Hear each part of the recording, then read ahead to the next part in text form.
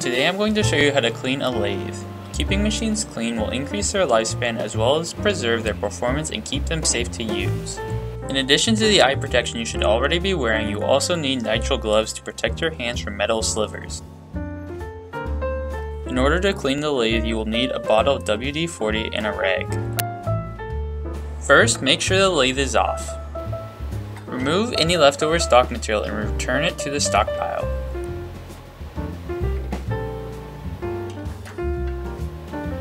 Remove your tool from the tool post. Wipe the tool down with the rag and WD-40 and return it to its rightful place. Do the same for any other tools you have used. Use the blowgun to blow all loose chips off the rails, tool post, chuck, and tailstock.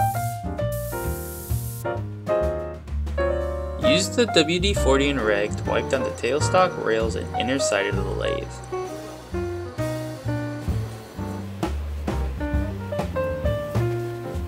Also wipe down the chuck, tool post, and feed rod. You should also wipe down the display panel, but don't spray it directly with the WD-40. If there are a lot of metal chips in your catch pan, empty it out. Be careful not to pull the pan out so far that it falls off the guide rails. Metal chips can go in the bucket near your lathe. Everything else goes in the trash. Hit the sides of the lathe with the blowgun from top to bottom.